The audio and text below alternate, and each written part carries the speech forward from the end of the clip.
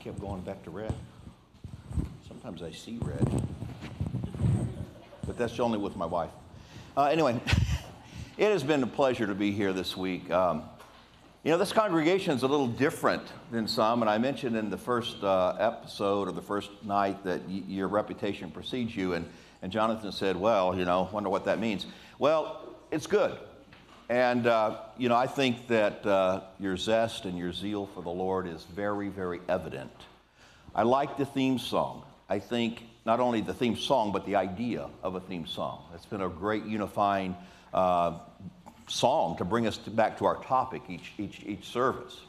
I appreciate also little things. First of all, just your friendliness and your kindness, but also even the order of your worship. Now, I'm not a traditionalist. I don't think it really matters what order of worship we have. There is no set order in the scriptures. But, I got to thinking, in most congregations, and this is not to say anything bad about that because we do this at home, we have the Lord's Supper kind of after the sermon. And it makes it a little harder maybe for a speaker to set through the Lord's Supper and give his sermon afterwards because he keeps thinking about his sermon rather than the Lord. But, really, in reality, what should come first? The Lord. That's why we're here. Anything the speaker says may be an addition to bring our minds back to the Lord, but it's just a conduit to bring us back to the most important thing, and that's Jesus Christ. And I love the idea of having that memorial service. After we praise God, then we just come into that memorial service, and I appreciate that so much. I also appreciate this meeting. I did not realize when I was asked to come this year for the meeting that there was going to be so many young people here. And I know this congregation is blessed with young people. And by the way, there are many congregations, faithful congregations throughout the world who have no young people. Because sometimes, typically, it's the older folks. Sometimes it's typically the women who are more spiritually minded. Men, typically, even in foreign countries, don't necessarily come and respond to the gospel like the ladies do. And children, of course, sometimes seem not to think it's important to put God in their lives. But you all have not only in this congregation had young people and shown that to them, but there are those who I know who have come in, and you parents who have brought these children, these young people, these kids, these teenagers in, thank you, because not only does it instill with them the importance of the Lord, but it also allows them to meet others who are going through some of the same difficulties that they are going through. I grew up in very tiny congregations as a kid, isolated, where there were no children. In fact, sometimes after I was baptized, Dad and I were the only ones to do anything in that little congregation, and it's very discouraging. So then, thank you. Thank you to this congregation. Thanks to the elders. And I'm sorry Mark wasn't able to be here this week, but he had some health issues. But thank you, Lonnie. Thank you to the congregation, to the sisters, to all of those who have prepared all of these things that have happened this entire week. Now, as we've noted, our theme, of course, is the Gospel of Matthew. Now, when you write a commentary on anything, it's a little more analytical. It's a little bit more technical, and it's not necessarily very exciting because you're getting down into the nitty-gritty of what a text means. But sometimes when you're going through a section, for example, Matthew, you'll run across something that you think, wow, this would really preach well. This would really be a great sermon because it's got so much in it that we can share in different areas and directions. And so what I want to do this morning is break from the tradition of the PowerPoint and the more analytical side, and I want to take you to a passage of Scripture that is one of my favorites. And if you've gone to any of the meetings that I've held in the area, you've probably heard this, so I just beg your pardon for that. But it's where Peter confesses the identity of Jesus Christ. It's Matthew 16, and we've got this little joke that Keith Thompson and I and some of my traveling partners around the world have, and that is when we go to a new place, oftentimes we begin with Matthew chapter 16, verse 18, or something in that vicinity, because everything relates. It's about the promise of who Jesus is and what he's going to do and what he's going to build. And so you can kind of just use that as the springboard to build anything, whether it's doctrinal or practical. And so it's just a really great passage. Well, what I'm going to do this morning is invite your attention to Matthew chapter 16. We're going to stay pretty much right with the text, so I'll pull my Bible out in a moment. But this is a very interesting passage because here in Matthew 16, we have Jesus eliciting from his own, those that he has trained, about what they think or believe him to be. Now, one of the things I'm going to emphasize in this lesson, and I'll do that more in a moment, but I want us all to think about who Jesus is. Now, we've made the point that Matthew portrays Jesus as the king, that Matthew portrays Jesus' kingdom. And so I first of all want to ask you, what do you think of Jesus? What do you think of the authority of Jesus? And are you in the kingdom of Jesus? And we will develop that in a few minutes. Now, in Matthew chapter 16, we also have a very interesting chronological season in Jesus' life. Now, I've made mention over and over that Matthew is not overly chronological. He's very thematic. But now we come to Matthew 16, and Jesus is probably about 6 months from going the Jericho road to Jerusalem and being crucified. So the apostles have been with Jesus probably 3 years. They've been with Jesus a long time. And what we're going to see is Jesus does something very, very interesting. He removes himself from all the hubbub, all the crowds, and he takes them to a region way up north called Caesarea Philippi. Now, let me set some background there before we look at the text. Caesarea Philippi, of course, is in the northernmost part of the land of Palestine. Now, if you look at a map today of Israel, Palestine, you'll notice that, of course, you have various sections. Like, for example, politically, you have the West Bank and so on and so forth. But now, in Jesus' day, the land of Palestine was divided into 3 sections. You had the northernmost part, which is Galilee. And then to the middle part, you have the land of Samaria, the Samaritans, of course, which the Jews hated. And then in the south, you had Judea, which was where Jerusalem was. Now, Jesus did not base his ministry after he was born and made his trip to Egypt and then came back to Nazareth. He did not base his ministry in Jerusalem. That's where all the scribes and the Pharisees and the religious colleges were, so to speak. That's where all the PhDs were. That's where the temple was. That's where the sacrificial system was taking place. Jesus didn't go there. He went way up north to Galilee, to a little city called Capernaum. It was a little fishing village right on the Sea of Galilee, and there he based his ministry. It was there that he called fishermen, Peter, Andrew, James, John, such as those, and then also Matthew, the tax collector. He called people who were workers, average workers of that day. But Jesus based his ministry there, and except for maybe a couple or 3 trips down to Jerusalem for maybe the feast days, such as Passover, which was a requirement for all Jewish males, Jesus primarily stayed up in Galilee around the Sea of Galilee.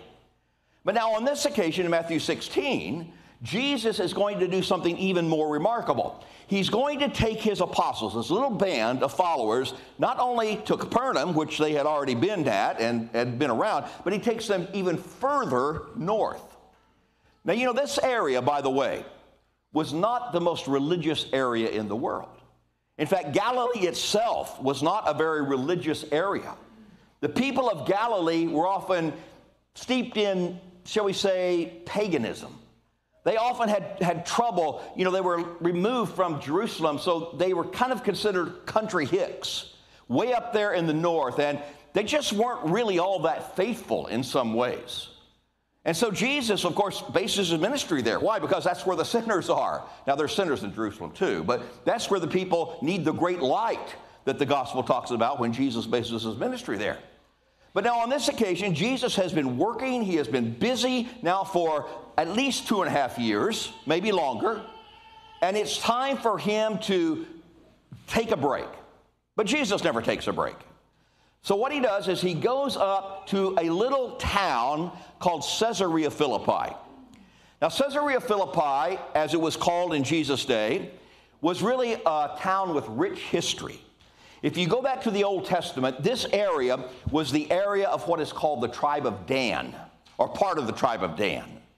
And up there at this area, there was a town called Dan. In fact, when you remember and you read the scriptures about the length and width and breadth and all that of Israel, you'll find sometimes the Bible saying from Dan to Beersheba. Well, Beersheba was a town down there in the Negev, in the desert, way down south of Jerusalem. But the limits of Israel went from down in Beersheba all the way up to Dan in the very north. Now, Dan was situated at the base of Mount Hermon. Mount Hermon is, even today, a beautiful mountain. Now, unfortunately, because of global warming, it doesn't have the snow caps that it once did. But nonetheless, it's a beautiful mountain, and often it is part of the Psalms and other places, the dews, the snows of Hermon. It's a beautiful area. And in that area in Jesus' day, there was a cave. And that cave that really was part of the side of this beginning precipice of Mount Hermon had a spring. And that spring was where the waters, the headwaters of the Jordan River began. The snows would melt on Mount Hermon. They would trickle down through the rock, and they would form a pool, and then they would gush out, and that water then would flow eventually all the way to the Dead Sea. So it's a beautiful area. It is lush. It is green. There are springs. But now, there was something else that happened back up there. Now, of course, in the ancient Israel's time, Dan was one of the tribes that had come into the nation of Israel, or to the land of Palestine, under the hand of Joshua, Moses' successor. Now, God had told them to drive out the paganism of the land, but they didn't do that. And so that area up north, that Dan area, became known for its paganism. In fact, during the period of what we call the divided kingdom, you remember in about 1000 BC, the kingdom of Israel split with 10 tribes going north and 2 tribes coming south. One of the places that Jeroboam, the religious upstart that took the 10 tribes north, set up a golden altar was at Dan. Dan up north. They had paganism going on in the name of religion. So this was an area that even in the Old Testament was not very filled with religious fervor. It was not a good area. It was the wrong side of the tracks when it came to religion. Now, that didn't get much better, because when Jesus was upon the scene, now time had gone by, the area had changed some, and the town of Dan was now changed to a name of Caesarea Philippi, after Caesar and then his son Philip. It was changed to Caesarea Philippi, but it still had paganism. In fact, even if you go there today, you can see at that very place where the water comes out of the mountain, these niches in the rock, and that's where they would place their stone gods and goddesses, and they would worship. There was a big temple there to paganism. It was not a religious area, at least not religious in the truest sense. And so it is this area that Jesus takes his apostles to. And you might think, why in the world? This is like going to Sodom and Gomorrah. This is not a good place to take your apostles who are still trying to learn the truth. But now we've got an interesting situation here, because remember, Jesus has been with his apostles for probably 2.5 years or so. This is kind of what I would call graduation. You know, sometimes when you go to school and maybe you take a test, or you have a big date coming up, not date as in romantic, but a date of graduation, maybe you'll have a final exam. When you write a thesis for a master's degree or a PhD, you're going to write a thesis sometimes, and then you're going to go before an exam board, and you're going to have a final test. Well, this is kind of the final test, because you see, they had been with Jesus for all of this time. They had walked with him. They had talked with him. They had eaten with him. They had slept on the ground beside him. They had heard him. They had seen the miracles. And what do you think they're thinking? Sometimes I think the apostles weren't. But, you know, we got to give them a break, cut them a break, because they're human just like us. But Jesus takes them up into the heart of this paganism to ask them this question. Now, we don't know that Jesus was literally at the base of this spring in Mount Hermon, but he was close. And he's going to use that illustration of a rock in just a few minutes in this narrative. But Jesus takes them up there, and he begins to quiz them about who he is. What's his identity? Now, it's interesting how Jesus begins that, because if you pick up the text with me in Matthew chapter 16, and verse 13, it says, when Jesus came into the region of Caesarea Philippi, he asked his disciples, saying, who do men say that I, the Son of Man, am?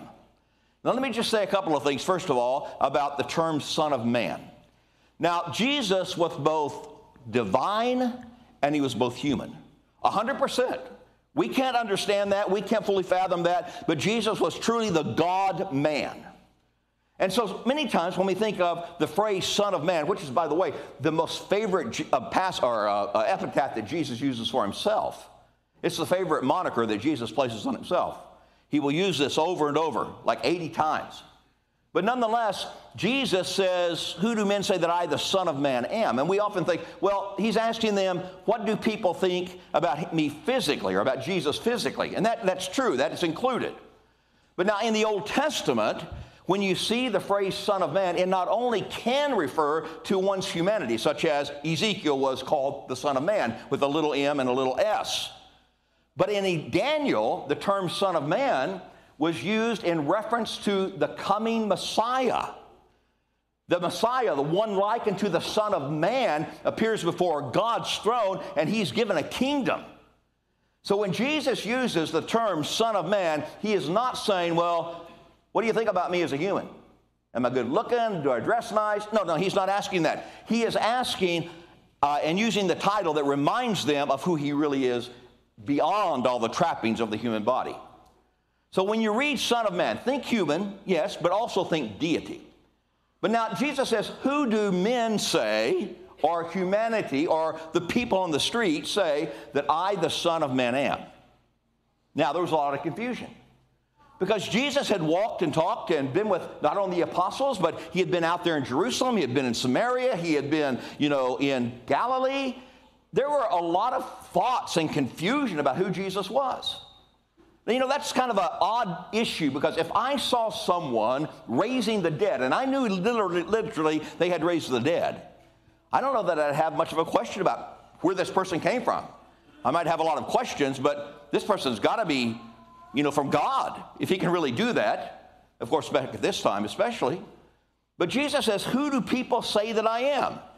Now, today, if you were to go out on the street, or you were to go to school, or the university, or work, or whatever, and you would just say, who is Jesus? Well, first of all, surprisingly enough, you might not get an answer. Because I have been to places where people did not know about Jesus. We take a lot for granted because we live in kind of the Bible Belt, a land that is filled with Bibles. But now we are becoming more and more secularized in this country. I dare say paganized.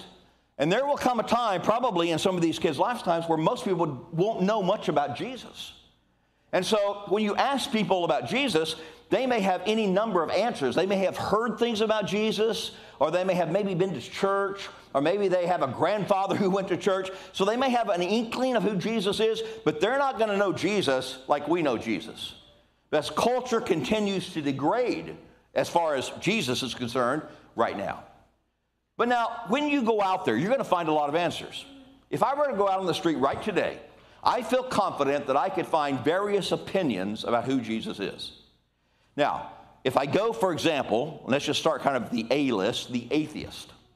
The atheist would say, Jesus, well, I've heard about him. And you would say, well, is he the Son of God? Son of God? There isn't even a God in the universe. What do you mean, Son of God? There certainly can't be a son if there's not a God. So the atheist would say, no, there's no God. There's no God's sons because Jesus is not God's son. He was just a human. If you were to go to the Muslim, now they revere Jesus, and rightly so, but not as the Son of God. Because you see, according to their theology, God is fiercely one. He is one in the sense of he doesn't have a Holy Spirit and a Son that are different personalities or that are three in one, the Trinity as we sometimes call it, for lack of a better term. They would say, no, Jesus was a prophet. He wasn't a great prophet quite as much as Muhammad, but he was a great prophet in the sense that he did a lot of good. But they're not going to believe that he is the Son of God. They're not going to believe that he is deity, not in the truest sense that we would believe. So then maybe you look at maybe some other Jewish religion or something and say, well, what do you think about the Son of God? What do you think about Jesus?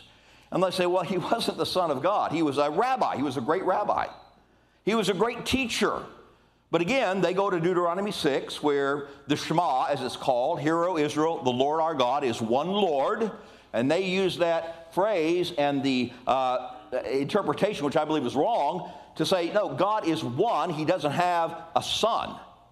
So you're going to get all kinds of answers.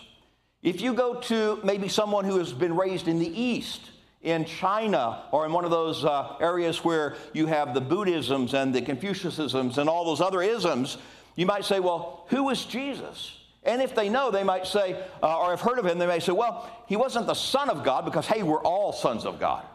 We are all part of the divine. We have a divine spark within us, and so we're all part of the divine. But he was a great Buddha. He was a great enlightened one. In other words, he had something special. He had more of this spark than the normal person. But the Son of God? No, we're all gods. We're all deity. So again, you're going to find all of these various approaches to this question. Now, it would not have been those answers that these apostles or Jesus would have received, but it would have been a variety of answers.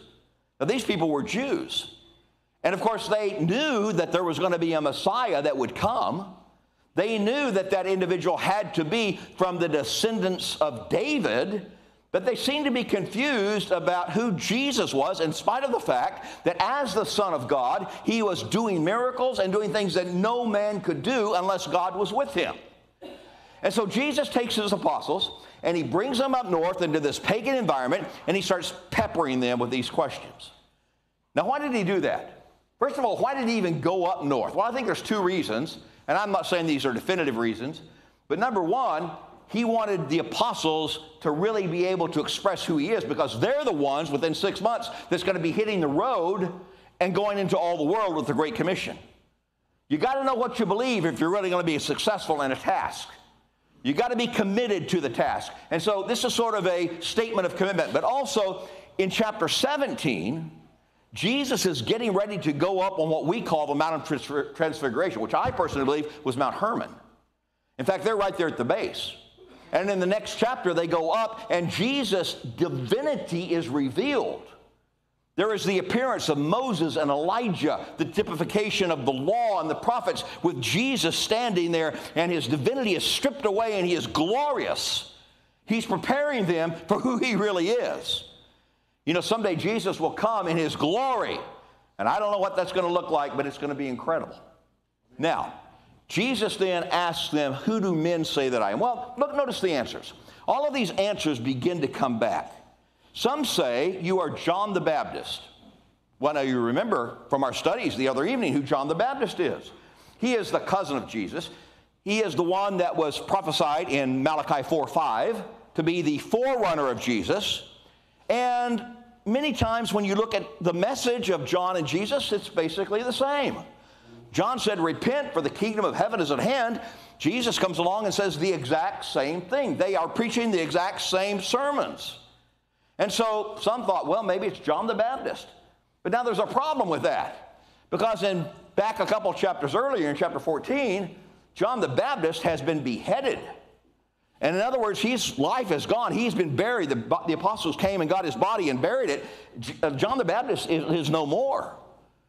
Now, that didn't stop the superstitious tales from running around, though. In fact, Herod himself, Herod Antipas, who had him killed, when he heard Jesus, he didn't know who Jesus was either, but he said, oh, this is John the Baptist risen from the dead. And he's trembling. He is scared to death because, you see, they believed in that sort of thing back then. I think sometimes today, by the way, we think we're too big to believe in the resurrection of any concept. But listen, we're going to rise someday. There's going to be a resurrection. But nonetheless, Herod is quaking in his boots. So it couldn't have been John the Baptist, even though their mission was the same, unless John had risen from the dead. But now others say, well, maybe he's Jeremiah. Well, Jeremiah was the weeping prophet. Jeremiah was the weeping prophet that saw his people carried away into Babylonian captivity. He wept over their faithlessness and over the punishment that God was going to bring to that nation in 586 BC. Jesus did much the same in Matthew 24 as he weeps over the city. He knows that pretty soon, within a generation, that whole city is going to be razed to the ground. It's going to be destroyed. Not one stone left upon another. And millions of people are going to be displaced. Jesus weeps over that. He says, you know, how often would I have gathered you together under my arms as a hen gathers her little chicks in a storm under her wings, but you would have none of it. So maybe Jesus' message, maybe it was time, sometimes it was sorrowful. Maybe they said, well, Jeremiah, maybe this is the Old Testament Jeremiah that's come back. Others thought he was Elijah. In other words, they thought he was one who was going to come back and prepare the way. There was a tradition in the ancient world at that time that before the Messiah came, and this probably came from a misinterpretation of Malachi 4:5, but there was this idea that before the Messiah came, that Elijah would come back to life. And you remember who Elijah was? He was that fiery prophet in the Old Testament that called down fire from heaven. He is the quintessential prophet. In other words, he's going to come back and he's going to prepare the hearts and minds for people, and then the Messiah is going to come. Well, that happened, but not literally, because you see in the next chapter, in chapter 17, Jesus explains that the Elijah that they had seen on the mount in spirit form, that was fulfilled in John the Baptist. John the Baptist came in the spirit, in the fervor of Elijah, and prepared the way. And that's the reason he would say, repent, for the kingdom of heaven is at hand. That's the reason he would say, there's one coming after me whose shoes I'm not even willing to step down or stoop down and untie or loose. So some thought maybe it was Elijah, but now think of the implications. If indeed Jesus is Elijah, then what does that mean? It means he can't be the Messiah. In fact, there are some, this is sort of a twist, and I'll throw it out here and you can chew on it. But when Jesus is on the cross and he says, Eli, Eli, lama sabachthani, there is a wave that goes through the crowd saying, oh, he's calling for Elijah.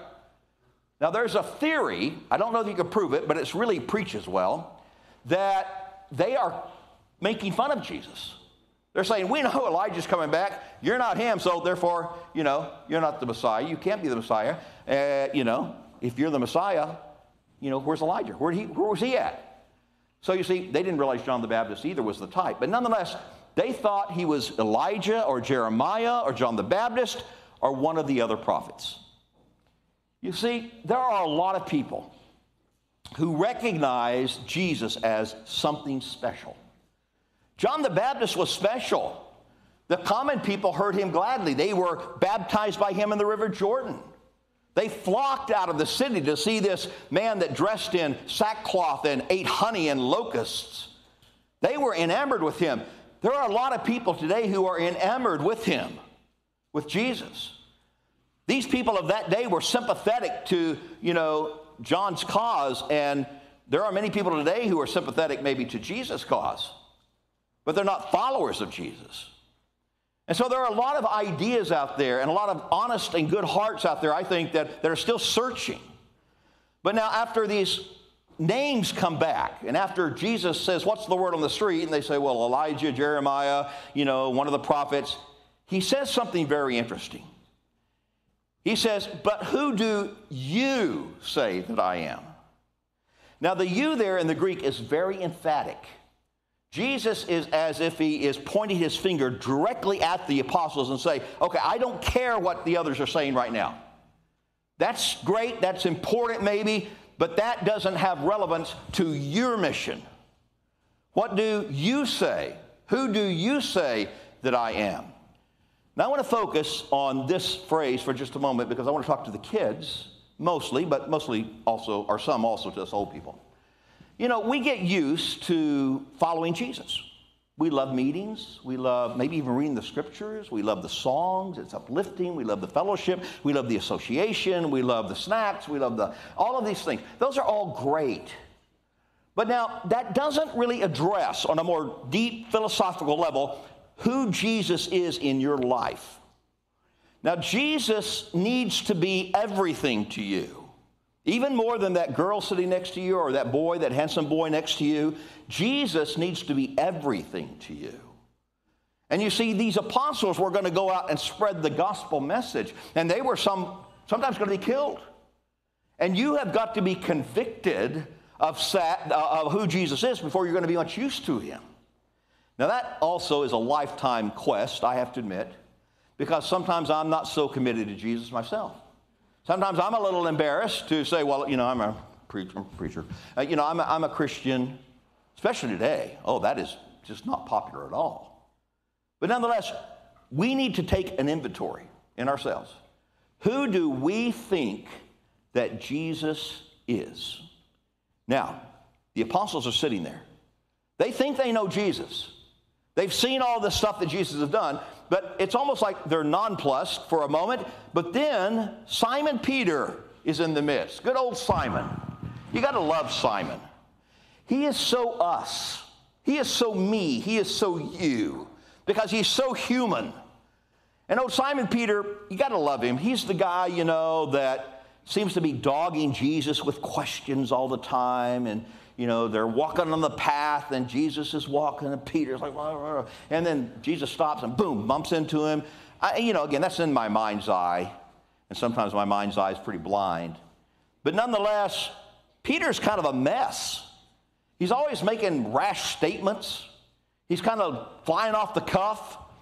And, you know, Peter is the one that on the Sea of Galilee, they're out there in that boat. Jesus isn't with them. He's praying, by the way. That storm rises. You remember that story? And Jesus comes walking to them on the water. And old Peter, he's like, he's afraid. He's terrified.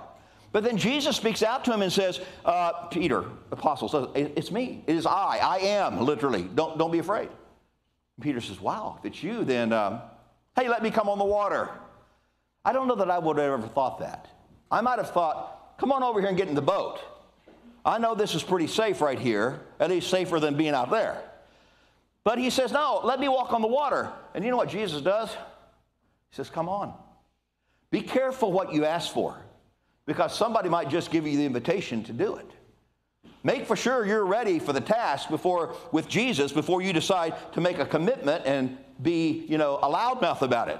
Peter was a loudmouth. He cried over the waves, let me come to you. Jesus said, come on. Peter gets down on the sea. He steps out of the boat. Now, these aren't big boats, but he steps out on the water, which that's sort of mind-boggling because you can't step out on water. You sink. But he walks on the water. He walked on the water to go to Jesus. I think we sometimes have this vision that Peter gets out and boom, and Jesus picks him up. No, Jesus doesn't. Not right away. Peter is walking on the water. And then he begins to look around. Whoa, I'm doing something I'm not supposed to do. This is not natural. Well, by the way, living for Christ isn't natural. Living for Christ is not a natural experience because it is everything against what your body is going to scream for. Young people, sexual activity outside of marriage, your body's going to scream for that. Because you've got hormones, you've got youth, you've got peer pressure, you've got the media cramming stuff down your throat. Your body, your physical side is going to scream to be doing things that you shouldn't do. Your body's going to scream for peer acceptance by going to the bars or going to the parties or going to smoking a little weed. You know, I don't know what it is here, but up in my area, it's legal now. Not to get into the social things, or social commentary, but your body and those around you are going to scream for you to things that are not natural to do. At least not natural in God's eyes. But he's walking on the water. So Peter begins to look around and realize that, oh man, I'm not a fish. I'm a fisherman. And a man doesn't walk on the water. The fish are in the water. Well, he begins to get afraid and he begins to sink. And he cries out to the Lord, Lord, save me. Now, before we get too much on Peter's case, and I know I'm way off the text now, but that's okay. This is another sermon. Peter at least recognizes where his hope and help is. That's a start. You know, you're going to sink sometimes in life. Sometimes you will be a failure. I'm sorry. I like to think of myself not as a pessimist, but a realist. You're going to fail sometimes. That's okay as long as you learn from it. As long as you realize, okay, even spiritually, maybe I've wandered from the Lord and failed, but he's still there with an outstretched hand. That's who we cry to. That's who Peter cried to. He said, Lord, save me. And then the next little section when you look at that story is they are back in the boat. Now, again, I don't want to read too much into the text. I love exegetical study where you just prove what the text says, but how did they get back in the boat? I can only think of two ways. Either Peter took Jesus' hand and they walked together, or Jesus carried him. I don't know. Either way is pretty good. Jesus saved him. Well, anyway, that's the Peter. And so what does Peter do? Well, he speaks up. And he says, you are the Christ, the Son of the living God. Now, let's remember where they are. They're up in that heart of paganism where at that probably very moment, there were people somewhere over there worshiping the pagan idols. You are the Christ, the Son of the living God. Now, one more side thought before I get too sidetracked, and that is, many times we look at the world and we want to recluse ourselves. We look at the world and say, this world is pagan, this world is ungodly, this world is not a good place, and so let's recluse ourselves. Let's circle the wagons. Let's stay really happy with the converted, but let's not expose ourselves too much. You know what? Peter is making a pretty bold confession here in the midst of opposition, or what could have been opposition. I believe that, yes, there are limits to what we should put ourselves through and what our kids through, but I believe that we can be lights in the darkness. In other words, we do need to participate in the world to the degree that God lets us with His principles so that we might be the light to the nations like the Israelites were to be. And so that's what Peter's doing. He's confessing who Jesus is, even though everyone else around probably didn't think quite so much that. You are the Christ. Okay, let's analyze that. Christ.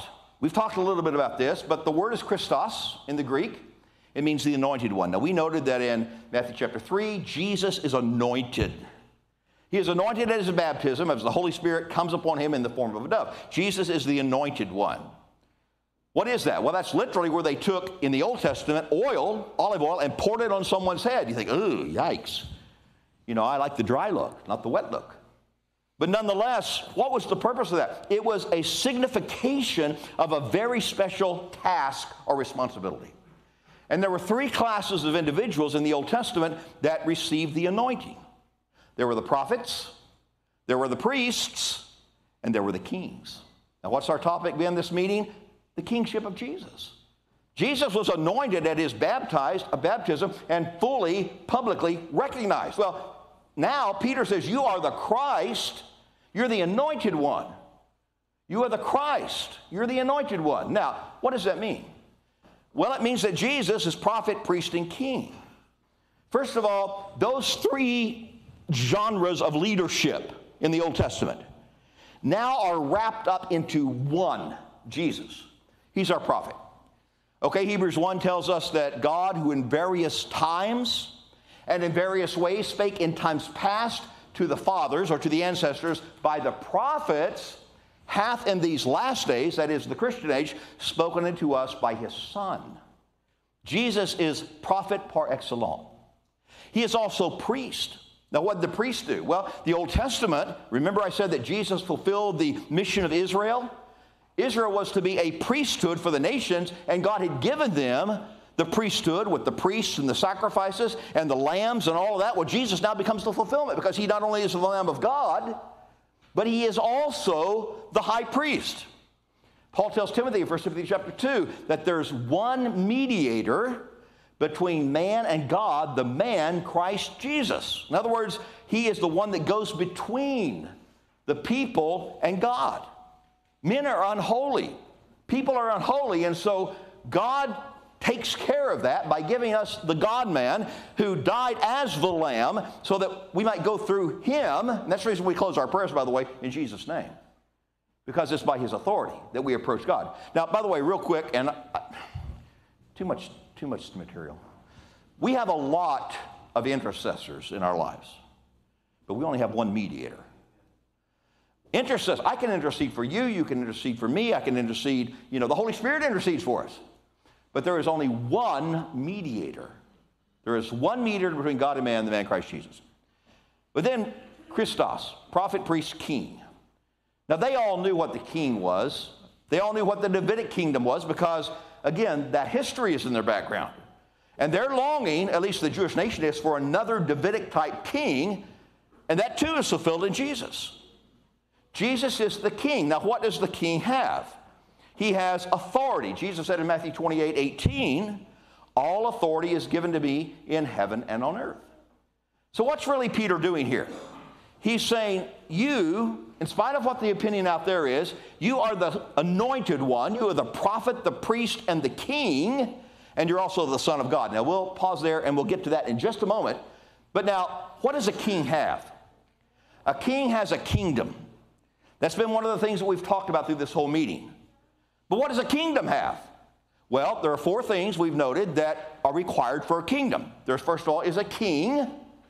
There is a territory. There are subjects, people who adhere to the king, and then there's a law. King, territory, subjects, law. Now here's where it really comes down to brass tacks, because if we are citizens of the kingdom of heaven, of Jesus' kingdom, then we look to him as king. And we are his subject. We give our all. We obey him in totality. And we humble before him. We look to his word, his new covenant, as that relationship that keeps us strong. And even though and I've said this several times, even though our action will be imperfect, God is looking not for perfection, but for direction. We serve him relentlessly. That's what really being a Christian, being a servant of Christ is all about. But let me develop that just for a second, and I know we're probably way out of time. I have no idea. But king, what does a king need? Well, he needs allegiance, of course, but he also needs a throne. Now, I said the other evening that every one of us has a throne room in our heart. Our heart is the territory over which Christ hopes to reign. And we've got a throne room in our heart. And there's a throne in that heart, metaphorically speaking, on which something is sitting. And you've got to ask yourself, what's sitting on the throne of my heart? Is it my boyfriend or my girlfriend? Is it my worldly interests? Is it my money? Is it, you name it. Now, sometimes things that get on the throne are not wrong in and of themselves, but they take over the throne. That's the problem. Now, if it's sin on the throne and he's reigning, well, then you got to kick that whole thing out. Can't have just a little bit of sin. Sometimes I think in my life, I look at my heart and I think, man, it's really subdivided. We've got a whole subdivision in here. And we've got a little bitty room over here for Jesus. It's got a big padlock on it. Jesus, you stay there. You be good. I'll get back with you when I'm finished all this other stuff. And sometimes what happens is that room, which maybe initially when we're baptized is pretty good size, we give him the penthouse suite. It begins to get smaller. We begin to go in and build some walls. And we begin, again, to confine him into a space. And pretty soon, there's no room for Jesus because we've got too many skeletons in our closets. And they're starting to fill up the house. In fact, some of us are probably building more closets as we speak. A lot of skeletons in our house. Jesus wants to own the house. He wants to be the owner, the ruler, not only of your house, but your lot, your land. If you got a big farm, he wants to own that too, metaphorically speaking. Now, you are the Christ, the Son of the living God. Let's just finish up here. I know, there's other things, but okay, you are the Christ, the Son of the living God. Son of God. Now, we've talked about this idea of Jesus being the Son of Man, back up a couple of verses earlier, and that's a messianic title. But what does it mean to be the Son of God? If you ever get a study or ever get a chance to do a study on sonship in the Scriptures, it's very fascinating. Because I think it's always been hard for us to sort of comprehend and wrap our heads around what it means to be a child of God, but especially with Jesus being the Son of God or the Son of Man. Well, a son in the ancient times had many characteristics, and I can't remember all of them off the top of my head, but one is identity. In other words, he has the identity of his father. In other words, that child may look like that father, or he may, have some of the same characteristics or mannerisms. When I'm in Africa, especially with Keith Thompson, we use this illustration all the time when we're teaching on this. And we do have other sermons, by the way, but this is a good one because it resonates with the folks. And we'll say, okay, Jesus is the Son of God. What does that mean? We'll say, okay, let me give you an illustration. I have a son. I have one son. He was here last night. And then we'll say to the folks, you know something about my son, even though you have never seen him. Now, some of them have seen him, but many have not. And they say, no, we don't. We don't know anything about your son. Yes, you do. First of all, you know he's a Mzungu. That means white guy. He's a white guy. Now, of course, I married a white woman, so we got a white guy. But nonetheless, he's got the same genetic components that I do. He's got some of my actions. He's a little kinder about his sarcasm than I am, but he's got some of the same actions. Genetics are hard to get away from. Now, Jesus is not genetically part of the Father, but he is got the same identity as the Father. And so when we see Jesus, we see the Father. In John 14, was it Philip that said, show us the Father? And Jesus said, I've been with you all this time, and you say, show us the Father? If you've seen me, you have seen the Father. Well, I don't think God looked like a Jew. I don't think he looked like a Palestinian, dark-skinned individual, but the characteristics were there, you see. Sometimes we say, well, man, that little boy has his father all in him. Well, we don't mean literally, but we mean he's got the characteristics of his dad. That's what Peter recognizes in Jesus. You are the Christ, the Son of the living God. And Jesus says, well, really, flesh and blood did not reveal this. You didn't learn this from the rabbinic schools. You didn't learn this by studying, Peter. You saw it through me. You studied me. Heaven, actually, through me, revealed that to you. And then, of course, Jesus goes on to promise, and we don't have time to develop it now. We've already really done that he says, upon that truth, that rock, that great bedrock of truth that I'm the Son of God, I'm going to build my congregation. I'm going to build my assembly. I'm going to build my community, if you will. And we noted the distinction between ecclesia and the word church, in the real Greek word for church in the New Testament. But now the point is this. As we close, who is Jesus to you? It may be important, it may be interesting to know what your friends think about Jesus, or even what your brother or sister in Christ thinks about Jesus. What's the most important? The most important is what you think about Jesus. Who do you say that Jesus is? Because if you say that he is truly the Son of God, then that will affect every fiber of your existence. Not only in how you live and how you talk and what you do and what you say, but also how we'll be judged if we were to go that far. Jesus and our identity with him determines who we are. And so we are students, we are disciples. A disciple means a learner. Do you learn it all at once? No. Some people study for years to learn some particular trade or some particular issue. No, it's a lifelong endeavor to learn and be a disciple of Jesus. But keep that in your heart. Keep that throne empty for Jesus the Christ. Well, those are the thoughts this morning. I appreciate your indulgence. We don't want to close without extending a gospel invitation. There's so much more that we could say and pull out of these passages, but I hope that this will cause you to think about what Jesus means to you. I mean, really, he should mean everything. He and his way, because really, there's no hope without him. Jesus said, I'm the way, the truth, the life. You can't even get to God outside of me. And the older I get, the more I read about the life of Jesus, the more I certainly see that. That's really the only thing that matters.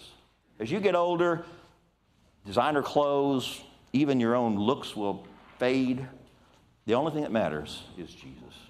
Give me Jesus. That's it. Well, if you're here this morning and you've never been baptized, you've never had your sins washed away in the blood of Jesus, we'd be happy to assist you in that. Would you hear the gospel, believe it, repent of your sins, confess Jesus as Lord and Savior, as King, as Son of God, and then be baptized? Or if you've taken those steps and you find yourself straying out on the stormy sea, cry out to the Lord. Reach out. We'll pray with you while we stand and while we sing.